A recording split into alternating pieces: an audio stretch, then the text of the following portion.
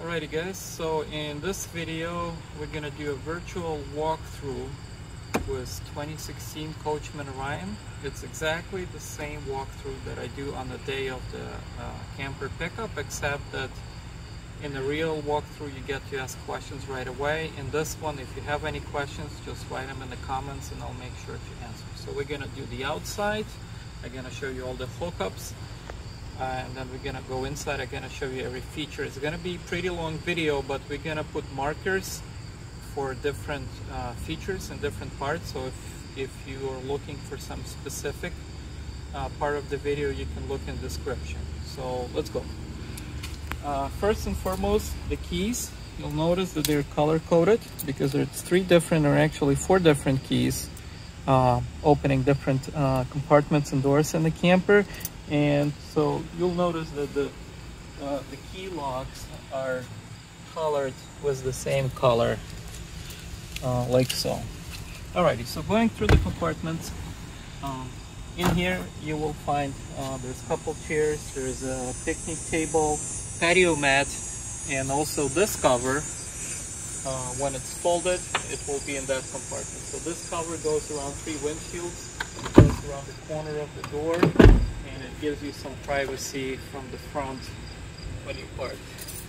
Out here we have a outdoor TV and the stereo. There's also USB port available for charging the phones. We have 110 outlet right here for you to use. This is probably the biggest compartment in this camper. In here you will find a box with different camping supplies. And most important, for the blacktop griddle, which is stored inside, there's 2 pre-charged propane tanks and the adapter. So if you will be using the griddle, you will need some stuff from here. There's also a lot of camping gear that you might find useful for your trip. Below we have a sewer line. We'll talk about it more when we'll talk about the hookups. Also there is a toolbox,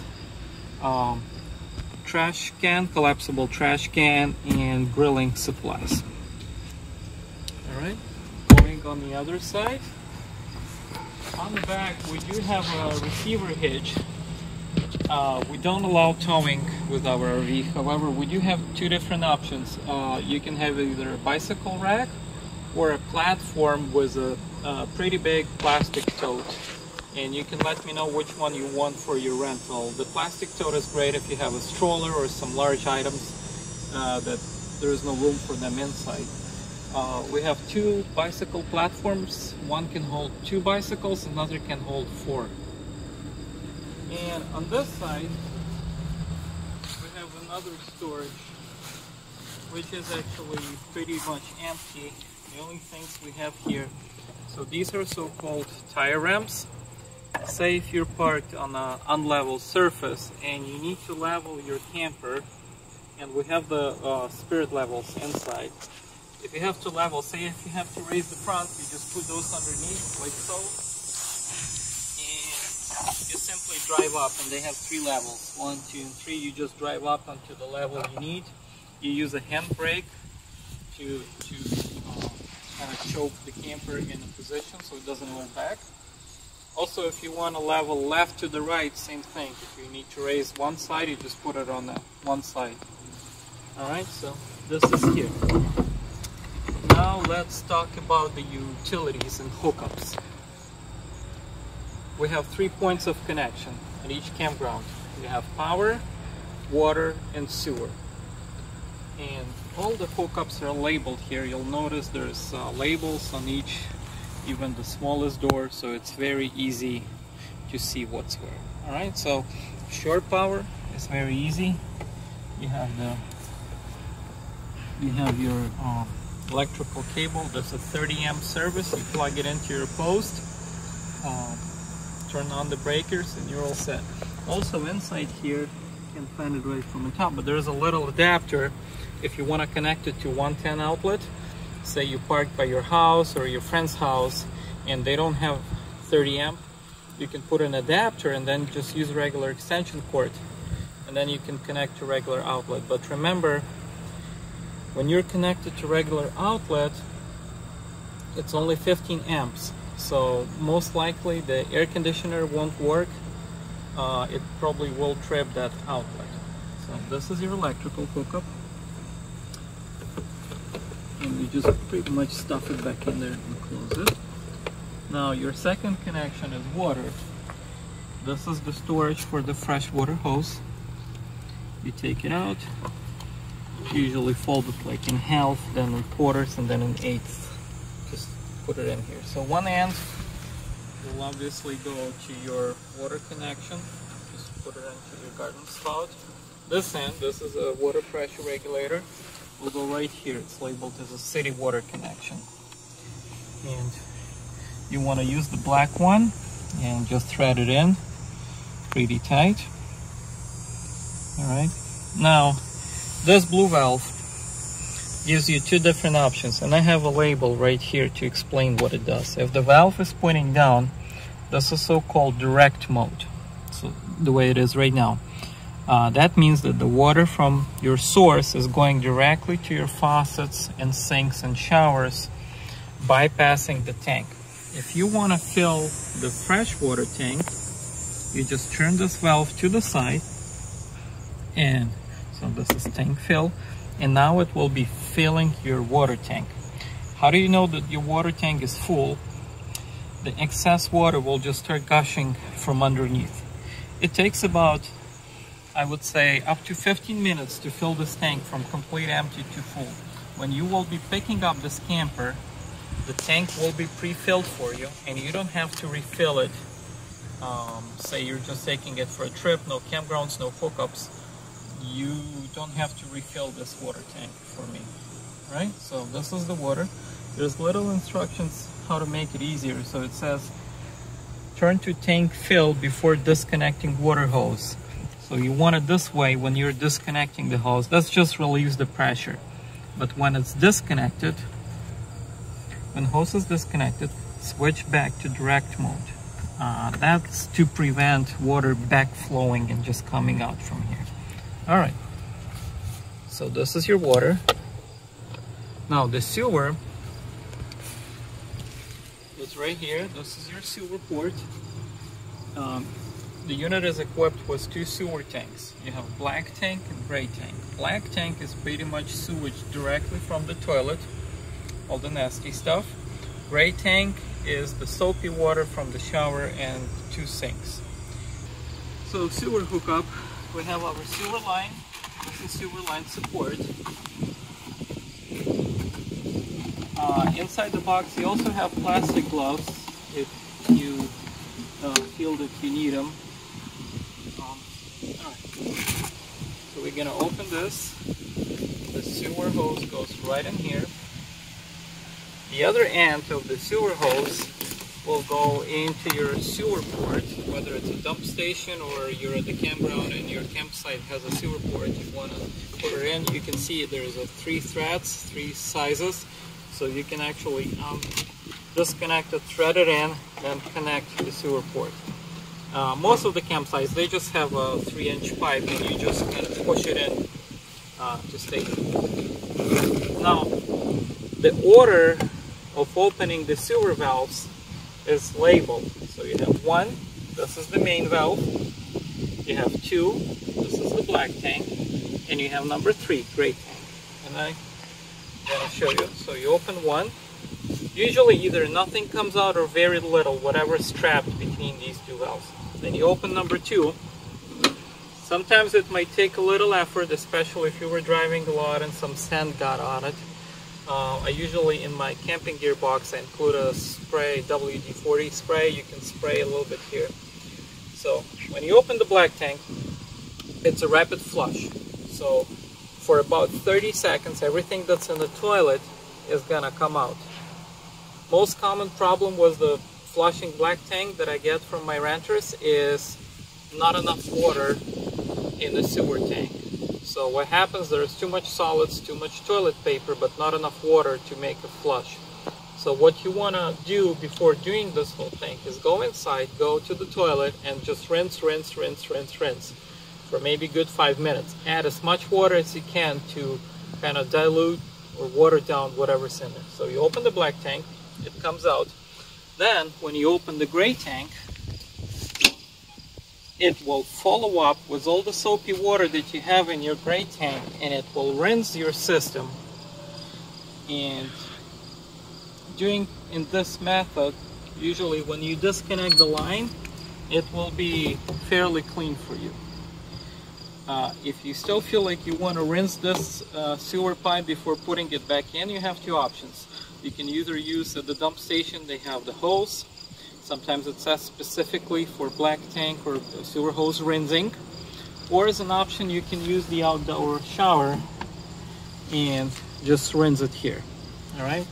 By the way, the shower is a good feature. Doesn't mean you have to shower outside, but say if you have a pad or you're at the beach and you have some sandy shoes and flip-flops, it's always a good thing to rinse them off outside rather than bringing them in.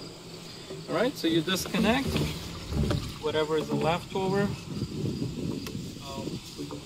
Now, a few words, dump station versus campsite. If you're at the dump station, so you pulled in, or you're at the truck stop and you just dumping and leaving, you do it the way I showed. If you're at the campsite, you can also use this sewer line support. And basically, what it does, it just it literally supports your sewer line. And if your sewer port is really close to your camper, instead of like kinking the sewer line, you can make a nice loop. And you can set your sewer line like this. So, word of advice on refilling the fresh water tank and dumping the sewer. My rule of thumb is, if I'm not dumping the sewage, I'm not adding up the water. And I'll explain why. For example, your freshwater tank is about 45 gallons. Your gray and black water tank combined are 45 gallons as well. So you always have enough room to dump your onboard water. However, say you pull into a gas station or some campsite that has water but they don't have a dumping station, now you're adding more water that you have room to dump, and that usually doesn't end well. Then say you have standing water in the toilet and the shower, because now say you have 80 gallons of water on board but your sewage can take only 40. So like I said, rule of thumb, if you're adding water, you have to have a means of dumping your sewage, and then you'll be good. So this wraps it up with utilities. A few more things to show you on this side would be the propane refill. It's very basic. This is the port, this is the propane valve, open and closed. If you do need to refill a propane, that usually happens either late in the fall when you use a lot of furnace, or if you're on a long trip, you just pull to a truck stop or gas station or a campground that has a propane refill, and that's it. In this country, we don't allow refilling the propane on your own. You basically just pull in, you go to the register or to the office and say, hey, I need a propane. They will come, they will ask all the travelers to vacate the RV usually, and they will ask you if all the pilots are off. And you can assure, so just by closing this valve, this will automatically kill any pilots in the camper. They will refill the propane. You can just follow up and make sure that this is open. Alright, and the last one on this side is the gasoline refill. Very self-explanatory. It's unleaded fuel only. Just be advised that just the way it's built, it will trigger the pump prematurely. So when you fill it, sometimes the gun will click off at like 3/4. And obviously, if you're returning the camper, you want to return it with a gas tank full, so you might want to just look at the gauges inside and make sure it's full. So before we go in, I'll show you around the door. The door splits, so you can actually have just the screen door. This also closes. The door itself can be latched open so it doesn't fly back and forth, and we're actually going to do it right now. your locks from the inside. This is your deadbolt right here, and this is your handle. So if you lower it, it will, if you lift it up, it will lock your handle. Now, I try not to use this one when I'm camping because there's high chances that you can lock yourself outside. Because if you leave your keys inside and you lock the handle, now it's locked and your keys inside. I prefer to use a deadbolt. Another very important thing is when RV is in motion, when you're driving, the door has to be deadbolted. All right, so whoever walks in last has to turn around and deadbolt the door. That's very important. All right, so moving on, right by the entrance, we have a whole bunch of buttons, and this, while this might look confusing, actually they're all labeled. So if you take a little time and you just go and read the labels, it's all self-explanatory. I'm still gonna go through and show you everything. This is battery disconnect. 99% of the time it's not being used by renters. This is for the purpose if you're leaving the camper parked away and you want to shut off the house battery, you turn it. This absolutely kills all the power inside the RV, including the fridge. So if you use it, there has to be very specific reason to use it. Normally this is the so-called winter storage mode. Turn back on. Okay, interior lights. So that turns on a bunch of lights at the entrance. I'm gonna keep it on. The door sensor button, what it does is if I turn it on, this step will retract and extract every time I close the door. All right. When is it useful? Say if you're parked at the public areas, maybe Walmart, or you're at some parking lot and you don't want the stairs to come out, you can use this option. Otherwise, it's not really convenient for the stairs to go in and out every time. So if you disable the switch, now it's not reacting to the door. However, the stairs will retract if you start the engine and your door is closed. So pretty much I keep this button off 90% of my time. You have outside lights. That's that strip light out there on the top. And you have a front cap lights. This is really nice when you parked at the campground, you turn it on and you can see your camper from far away. All right, awning light. So when the awning is open, there's a LED strip. And now the awning control. So this is just major on-off button. When it's off, this part doesn't work. When it's on, all you have to do is tap. You don't have to hold it. So you click extend, and the awning will start opening on its own. And while it's opening, I'm going to give you a little safety speech on the awning. First of all, awning is the only thing, or one of the few things, that insurance won't cover if it gets damaged. All right? Awnings are very fragile. They can be taken off by the wind very easily. So my word of advice, if you don't have visual contact with the camper, meaning you walked away, you went for a hike, you went to the other side of a campground, you don't see your camper, your awning has to be folded. Overnight, same thing. It just takes a good gust of wind to rip this awning out, and like I said in the beginning, insurance company will not cover it. It does have a wind sensor built in, this particular one, but you don't really want to get that far. All right, so if you're not by the camper, if you're not using it, you just hit the retract button and it hides in. Really easy. Okay, what else we have here is, and now we're slowly getting to electrical, so I'm gonna start talking both. This is solar panel control, and this is outlets over DC. And before I get into this, I'm gonna give you a little speech on electrical, how it works. So camper, besides the car battery, like every regular car, it has also house batteries, and they're located right under the stairs. And what they do, they juice up everything that's inside the camper, everything 12 volts.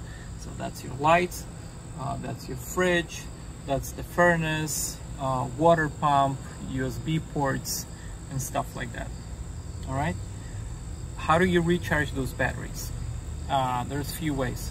The easiest way is when you're driving, the alternator inside the engine, on the engine, is charging house batteries as well. Second way is the solar panel. So this unit is equipped with a solar panel, and this is the panel. It's for reference only. You don't really have to click any buttons, plus there's actually only 2 buttons on it. It's doing it automatically. So if there's sun outside, it will be charging your batteries. And the third way is if you're connected to shore power, obviously like I showed you on the hookups, as soon as you hook up to any outlet, it will charge the house batteries. And fourth way is running the generator. So we'll get at some point to the generator. If the generator is running, it's not only producing 110 volts, it's also charging your house batteries. Okay, so now it's a good time to explain you this last gadget that's on this whole panel.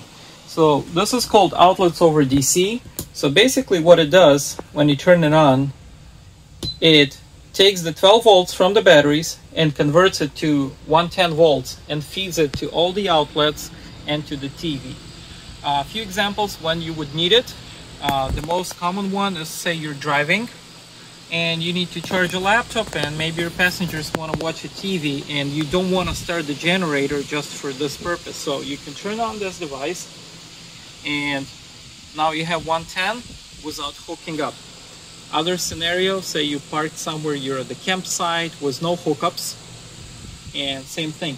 You need to charge your outlets, you charge your laptops or phones, or you want to watch a TV, same thing, you turn it on and you have 110. Just so you understand, there is limitations. So when this is running, it's basically a converter unit taking 12 volts from the batteries, converting it to 110 and giving to your outlets. If you connect, I guess, a rice cooker or a toaster or something really heavy duty, it will most likely trip this device and it will go into fault. That means you're just consuming too much energy. All right, so you have to be careful what do you plug in into the outlets when you're using this device. Okay, so we are inside, and the first thing that we have right at the entrance, strategically placed, is your command or control center, you name it. A lot of buttons, but same thing as with the other, they're all labeled, and if you go through them, you'll clearly see what it does. So let's go, I'll just show you what's where. In the middle, you have the house battery level. So as we talked about electrical, this is where you can monitor and see your level. You don't have to understand all the voltage, but basically when it's green all the way, that means that the battery is fully charged and it keeps charging. Orange is good, and when it gets into red zone, and it will also start buzzing, and that means you have to charge your batteries. So that's your house battery level. Now going through the buttons, you have your water pump. If you turn it on, you can probably hear it. The water pump just worked a little bit and it stopped. Now just so you understand, if you're hooked up to the water permanently, you're in so-called city water mode, you don't need this pump. The pressure from the outside will give you pressure. This is needed only if you need water from your water tank. So this is your water pump.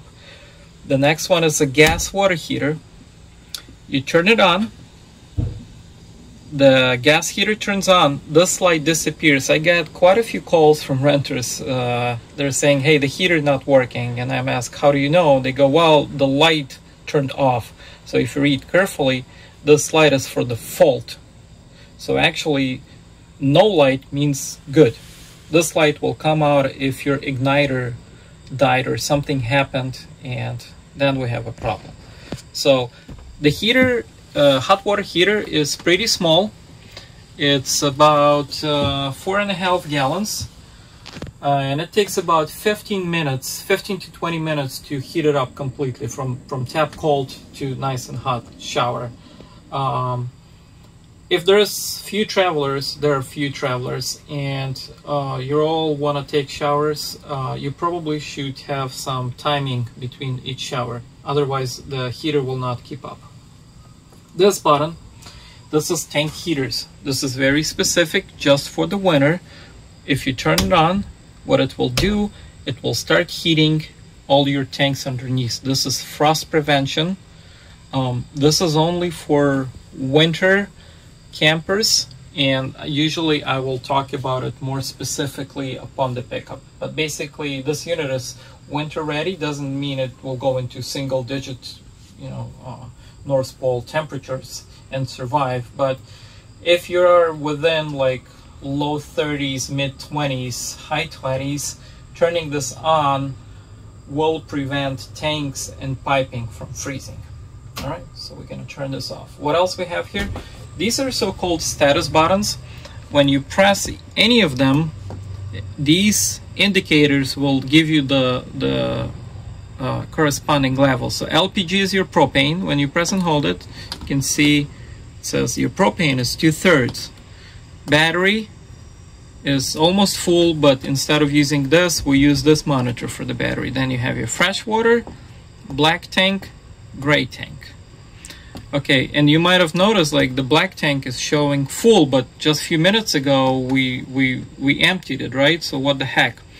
So black and gray tank, just to understand how the levelers work in them, it's pretty much like checking oil in your car.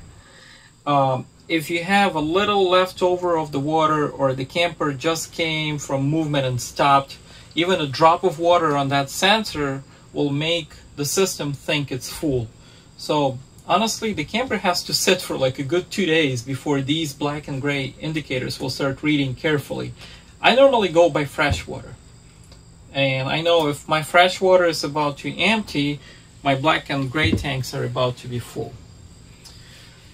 Okay, and the last but not least on this panel is the generator. Why do we need a generator? 2 reasons. One, produce 110 volt electricity. This will power up your microwave, air conditioning, and charge your batteries. This is the main reason to run the generator. How to start it? I just actually made this little label to make it more obvious for my renters, but basically the way you want to do it, you hold the prime button for 5 seconds. What it does, it adds some fuel to the generator, and you can actually hear a little noise, and then you push and hold the start button until you hear a steady generator run. So let's do it.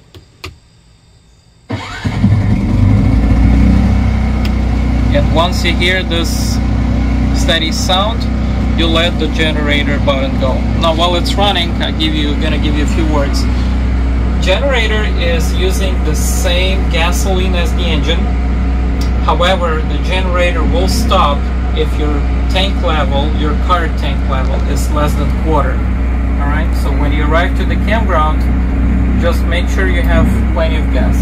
Now, if you look back here, so now generator is producing 110 volts. This panel lit up, and this is just for reference only, just so you know. This panel just shows you how many amps you're consuming. It's kind of cool to see, and you might notice the batteries went all the way up, so it's charging, it's green. Alright, so we know that the generator is working. To stop the generator, you just pretty much push the stop button and it stops automatically. Cut. Okay, moving on through the camper. Our next section is bathroom. It's pretty tiny, but it does the job. So I'll show you inside. We have a shower in here. There's a shower door. Important part is the shower handle has a kill switch, and if you're dry camping, boondocking, or you have limited water, instead of turning water off here, you can turn it off on a kill switch. And then when you turn back on, it's exactly same temperature. We got a toilet in here. It's flushed by the pedal down here, so if you push the pedal just a little bit, it will fill the water. If you push completely, it will also flush everything. Underneath here you have all sorts of cleaning supplies. Okay, and I'm going to debunk the myth about the special toilet paper. It doesn't exist, alright? The only paper you need in the camper is single ply. As long as it's thin, it's single ply like this. Probably not the most pleasant to use, but it doesn't stick to the walls and it dissolves really quickly. You will always have, when you rent from us, you will have at least 4, 5, 6 rolls of toilet paper. There's other cleaning supplies. These pods are useful if you're using the toilet and you're traveling with the wastewater inside. You just take the pot, throw it in.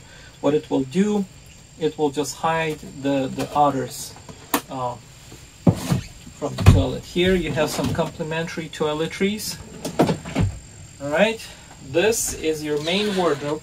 It's pretty large area, just to give you an idea. You can take a look if you can see it inside here. And you have towels in here and a safe deposit or safe box. There's also a battery powered vacuum cleaner.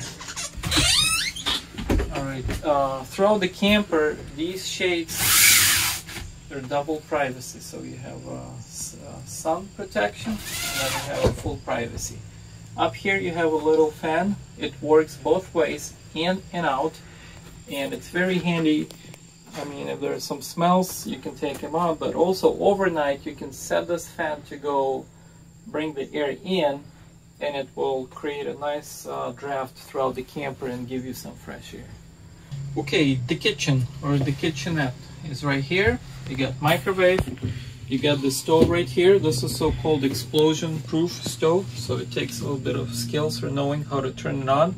Basically, you want to turn it where this light matches the little knob. You push it down and then you create the spark, and then you let it go. So it's made in a way so if you just turn it on, your gas will not run continuously. So this is your stove. We supply the camper with everything you need for cooking and prepping meals. You have a percolator, toaster, French press, some containers. You will find 3 gallons or 2.5 gallons of fresh drinking water.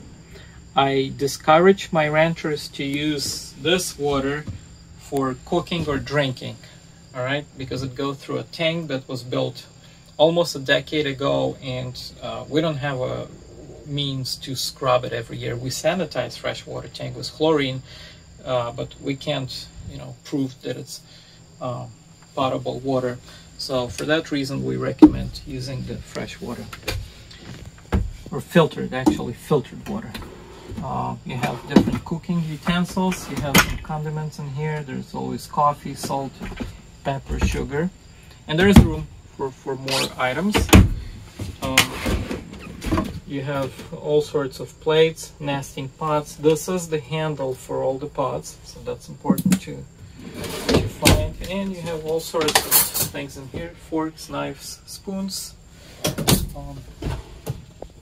and stuff like this. This is your sink. It lifts up, or it will collapse, or it will hide down. Here you have little pedestal with USB and 110 outlets. Light switches you will find throughout the camper. They're black on a dark background, so sometimes they're hard to find, but you will find there's one here, there's one more in here. This one's dimmable actually.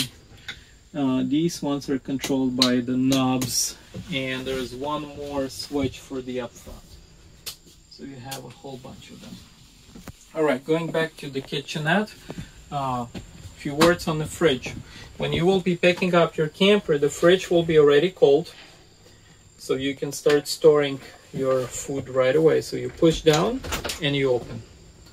Alright, this is the fridge. Now we did some modification to the fridge because we noticed if you stuff it pretty full, then some of the food is not getting all the cold air. So inside you'll find this gadget we just recently put in. It's just a fan, and you can turn on and leave it on all the time. What it does, it will circulate the air through the fridge, and it has 2 speeds. I usually just use number 2. All right. Also, there's a freezer right here. So right now we are at 54 degrees. It will go colder. We just turned it on a few hours ago, it should go all the way down to 43. If your outside temperature is above 80 degrees, you can use this button. We just called it a fridge booster, but essentially what it is, it turns on a set of fans that dissipate the heat on the outside. This is a fresh add-on after my own trip to south, where the temperatures were like in hundreds, triple digits, and the fridge was just not keeping up, so I looked it up online. This is a good add-on. So use it only when outside air temperature is really high, above 80, and you can see that your temps in the fridge go up. And there's more storage in here, and this is the griddle that we talked about in the very beginning.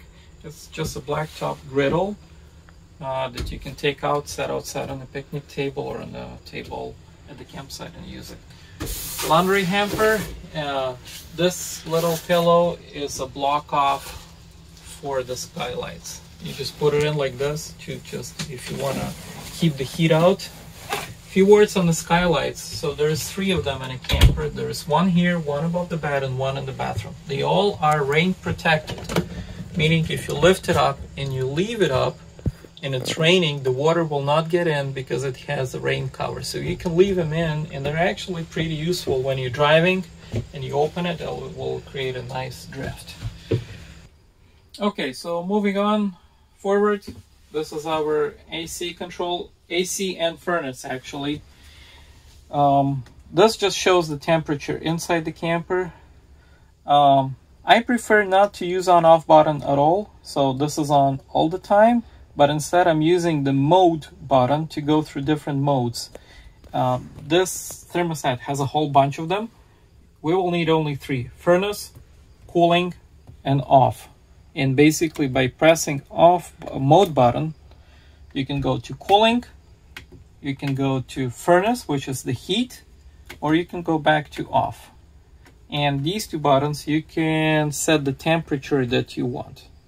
If the thermostat will show you a fault code E7, that means there is no electricity. And that happens quite often. Renters message me quite often like, hey, we have a fault code. What they would do, they would come here and set it to AC, but the camper is not hooked up to anything, or generator is not running, so your air conditioner is just simply not getting any electricity. All right, so that as soon as you hook up, plug in your camper to a shore power or start generator, it will clear itself. All right, so this completes it on the AC. Living room area, you have a scissor jack sofa or the couch, you name it. It transforms into bed very easily, just like so. I'd say it will sleep 2 people in a pinch, maybe 2 teenagers, 2 kids.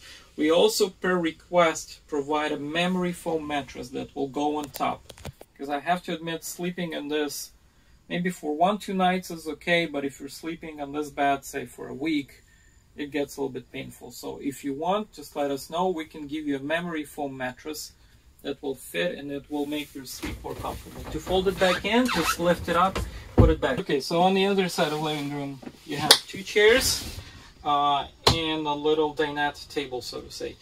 The chairs have 2 levelers. There's one up front and one on the side. One leveler will allow the chair to go back and forward. The other one, I always forget which side it is, this one, it will unlock it from sitting straight position. And basically by using a combination of these 2 levelers, you can move up front and turn. The table works like so. It has its own support, but for added stability, you have this little rod that goes just like so, and it will keep your table more stable. Also, a few words on the outlets. You'll notice that all the outlets in RV have USB ports, and there's plenty of them. There's one here, one underneath, one there, and there's one up front. Also up here, there is a USB outlet specifically for the phones. This outlet is all the time, even if your outlets over DC is off, or even if you're not hooked up to the shore power, this outlet is always on. And probably the best part about this whole tiny camper is the loft bed, right?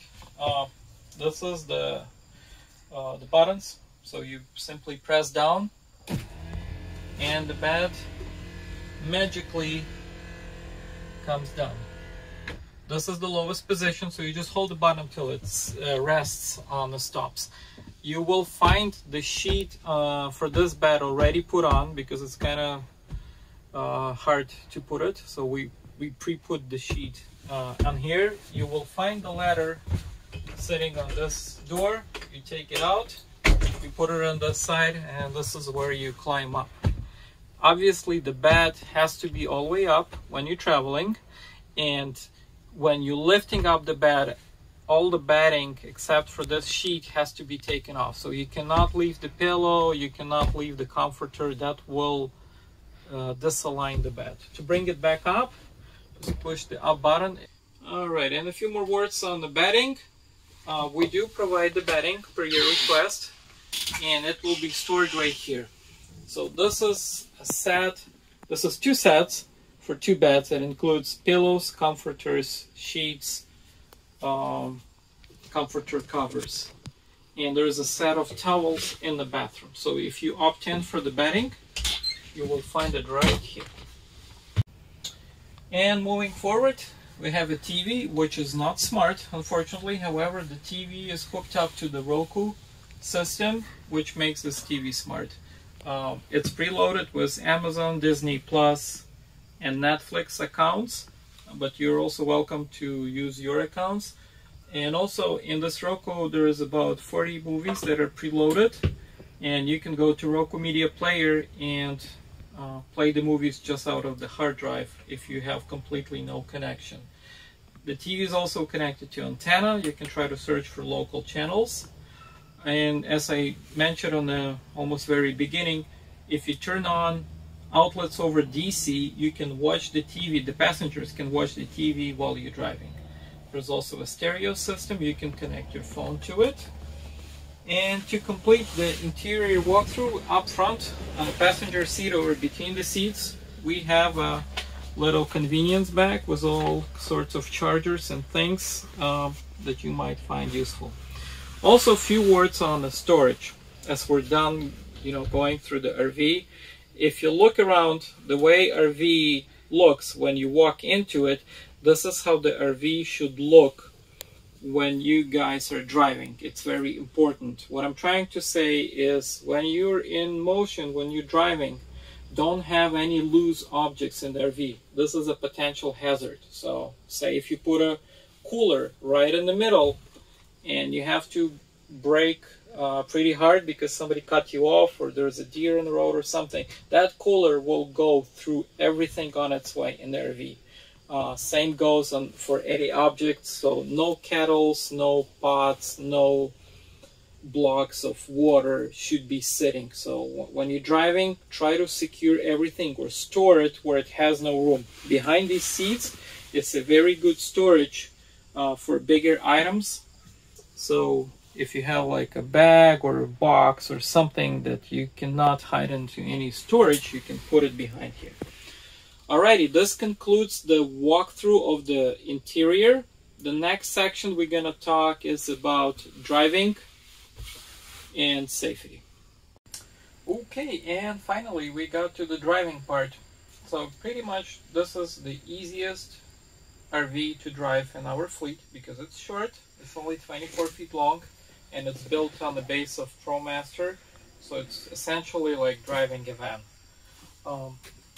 There's nothing really special about driving it in terms of buttons or anything. It's fully automatic. You have a handbrake on your left, your air conditioning control is here. You do have infotainment system right here. You can connect your phone to it. It does not have a GPS, just so you're aware. However, you have your trip computers, and you have your compass. If you connect your phone, obviously you can accept calls and text messages over this system, play the music, etc. What is particular for this RV that I do like I'm not sure if I have to run the engine for this. I probably do. So we're gonna start the engine. And what's particular is you have 3 cameras here, and they usually turn on once you start the engine. One camera shows on the back. When you make a left turn, there is a left camera and there is a right camera. You can also switch them manually, or if it sticks in one of the side cameras, you can press this V1, V2 button and it will switch it over, toggle it between different views. Also, when you turn on reverse, it will turn on this camera. I suggest driving with this camera on all the time so you can see what's going on behind you, besides the mirrors. And if you're driving at night, this might be a little bit disruptive. You can just turn it off. Alright, what else we have here? We have a USB charger. This also shows you the voltage of the alternator. We have tire pressure monitoring system on top of the factory one, which will show you just a sign that your tire is flat. But here you can also see your tire pressures and temperatures. I just like to have it. It's because we're supposed to check tire pressure before each rental. This allows me not to walk around and check the tires manually. If it starts beeping, you can snooze it by pushing any of the buttons on top. But if it's beeping and show you some lower number like 58, that's still fine. It's just the sensor is, reading the discrepancy. But if it's beeping and obviously shows you 0, that means you do have a flat tire. It charges from solar, but you can also charge it from the USB port. Your registration and insurance will be found right here, or right here actually. So your registration insurance is right here. Phone mount. So in the convenience bag we include these metal plates, and you can either stick it to the back of your phone or put it between your phone and the case, and those are keepers, so you can have them. And then you can set your phone right here, and it's very convenient for your driving. I'm gonna shut the engine and talk a little bit about driving this camper. So first thing to remember is the height of the camper. It's 11 feet. So when you're driving around, if you see the bridge that's not labeled, it's probably 14 feet or higher. Okay, at least in New York State, the bridges 14 feet and higher are not, they're not mandatory, have to be labeled. If you see a bridge with a label 10.5 or 11 feet, you're definitely not going to clear it. Another thing to remember is when you're driving the residential roads, maybe like the streets from your house, or you're driving at the campground, remember about the trees and branches. So try to stick to the middle of the road. If you're driving on the side, you have very high chances to hit the branch, and it will either scrape or damage the roof or the siding. The other thing to remember when you're driving this is that this unit is top heavy. It has a lot of things built on the top. So when you're cornering it, when you're going into the turns, you want to brake before the turn and then slowly go into the turn. Also, when say you're exiting the highway or you're making it like a curve on the freeway, a lot of times you'll notice the yellow speed signs. They're so-called suggested speed. Quite often we just ignore them. If we're in a car, regular vehicle, we can go 50 miles per hour at the exit that suggests us to go 30 miles. Well, those yellow signs are made for trucks and campers and buses. And since you're driving one of them, so if you take an exit and it says 30, 30, 30, 30, you probably want to do 30, 30, 30 to avoid... the camper's not going to tip over if you go over 30, but you might have stuff falling off, your passengers won't be as comfortable. So that's another thing to remember. Comfortable driving speed for this guy is around 60-65 miles. The other thing to remember is when driving in the towns and cities with red lights and stop signs, you will need extra room to brake. And not because that this unit has inferior brakes, it has great brakes, but with the passengers and stuff behind you, you want to brake more smoothly. So you want to just take more time, and you don't want to go as aggressive on the brakes as in your regular car where everybody is strapped in with the seat belts. So for that reason, Just in the cities, I suggest go like 5 miles below the speed limit. This will ensure the comfort of all the drivers. The unit is also equipped with the Easy Pass, and at the end of a trip we'll run the account and we'll see how many tolls did you get, and we can either take it off your deposit or you can pay for it separately. Few words on accidents, roadside assistance, and insurance. So most common is if you do have a flat tire, all you have to do is safely pull over and give me a call, or if you're renting through the platform, you can call the roadside assistance that's provided through the platform, and you will have to give me or them very exact coordinates. You can use Google Maps to send a drop pin, but it has to be very exact address. We will dispatch you a roadside assistance. They will come and they will replace your tire.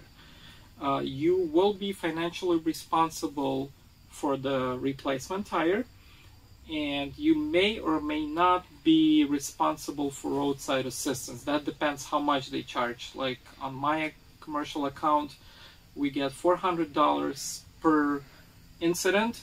So if I'm not paying anything for roadside assistance, you're not paying either. If I have to pay something on top of those $400, we will transfer that payment to you.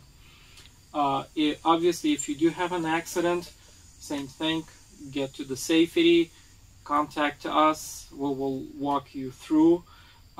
Just so you understand, and that's the reason why we ask people to provide their liability insurance. The insurance that's included with this RV does not cover liability. It covers just the RV. So say if you're involved into accident and there's damages to the third party vehicles or property, and it's a driver's fault, your own liability insurance should take care of it. Our insurance will deny any liability claims.